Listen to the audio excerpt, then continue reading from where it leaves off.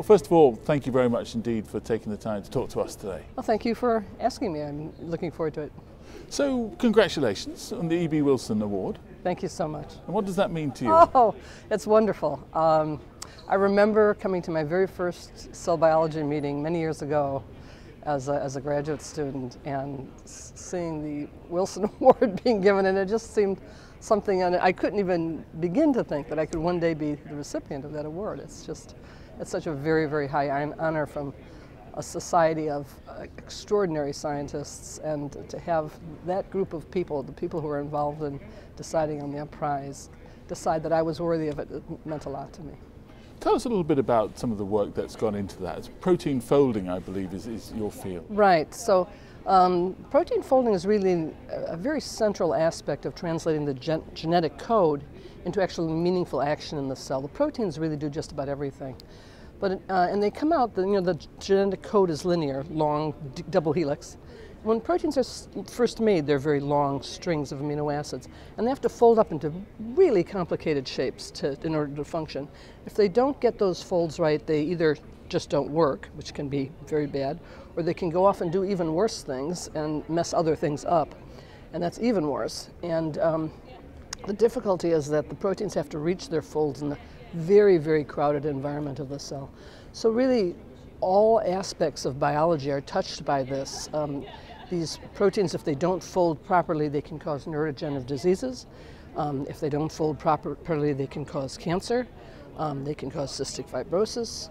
But they're so interfaced, this protein folding problem is so centrally placed in what constitutes what a cell will be, what biology is, that it also can even influence the course of evolutionary processes. The way the genetic code is translated into actually biological traits, protein folding is sitting in the middle there, and it can strongly influence the development and appearance of new traits and their inheritance through evolution.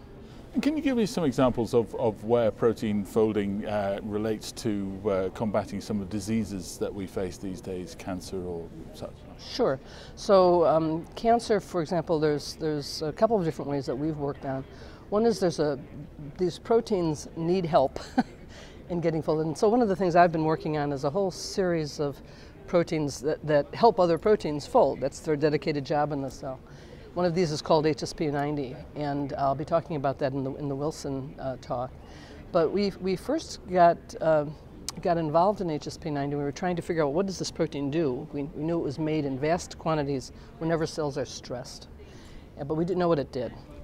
And some other laboratories, just coincidentally, had run into it as being bound to an oncogenic protein, that is a protein that causes cancer. And that protein had mutations in it. And we found that our heat shock protein, our protein assistant, was actually binding to that protein and not keeping it repressed, as had previously been thought, but rather helping it to fold properly and get activated. So in the absence of this protein whose main function really is to help, it unfortunately takes this mutated protein that has a potential to cause cancer, and it helps that protein acquire the right fold that'll allow it to be active and cause cancer. So that's an example. And then there's a whole very much larger, broader array of proteins called the heat shock proteins in general that do various things like that help to move the cancer state forward. You have a reputation, so I believe, within the profession for taking risks. Yes, I do. Is that a reputation is that right?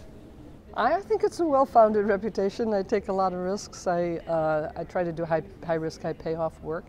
And is that important, do you think? I think it's extremely important. First of all, it's you have to be willing to be wrong sometime and admit that, oh my gosh, that really didn't work. You have to be careful about if graduate students get involved in that kind of work, making sure that they're not going to be stuck there for years doing something that won't work.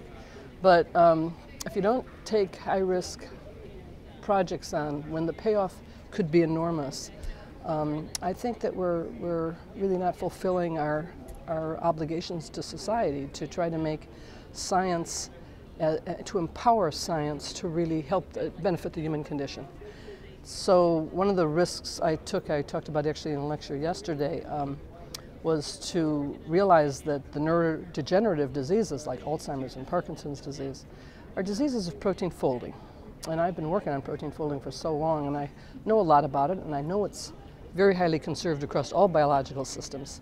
So we got the idea to take some of these proteins that cause, when they misfold, cause Parkinson's, for example, or Alzheimer's, and put them in these little simple cells called yeast cells that you can just manipulate far better than any other cell type.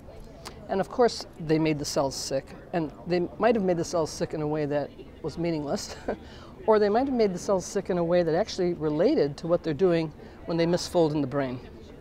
And so that was a risk. It could have gone either way, really, but luckily it went the way where, in fact, they misfold and misfunction in this simple cell system in a way that does relate to what's happening in neurons. And so we're now actually hoping, I think it's a reasonable expectation that we will be able to use these very simple cells, which are easy to grow and easy to manipulate, to try to devise therapeutic strategies that would work for the human brain. Now finally, one of the themes we picked up on at the conference this week is community. The importance of a diverse community and the importance of scientists working together. How important do you think that is? Oh boy, I think it's enormously important. I have gained so much from the generosity of my colleagues. And I think when you're generous with other people about what you know and when you've got a new result and you don't try to keep it to yourself, but you talk about it, you know, sometimes you get scooped, sometimes you get hurt. But more commonly, people will say, oh, and they'll talk with you about their new findings and what they're thinking and what's at the forefront. And you can actually make things happen and move more rapidly that way through this community of trusted colleagues than you otherwise would be able to be. The other thing I think that's really remarkable about the scientific community that we're a part of is how international it is. I have had students and postdocs from all over the world, literally all over the world. And I think, with all sorts of different cultural backgrounds, all sorts of different scientific backgrounds, from engineering to chemistry to cell biology to genetics. And I think that diversity itself is an extremely empowering thing, especially when you're trying to find new solutions to tough problems. So I think the science community is just an absolutely fantastic one. I think sometimes there are some aspects of that community and the way it operates I don't like. I don't like the way how nasty people can sometimes be in the anonymous reviewing process. But in so many other ways, it plays out as being one of the best, most social activities I think a human being can undertake, because you interact with so many different people on such a high intellectual level with this voyage of aspect of feeling that you want to be on a voyage of discovery together. It's just really great. Well, thank you ever so much indeed. Really appreciate it. You're very welcome.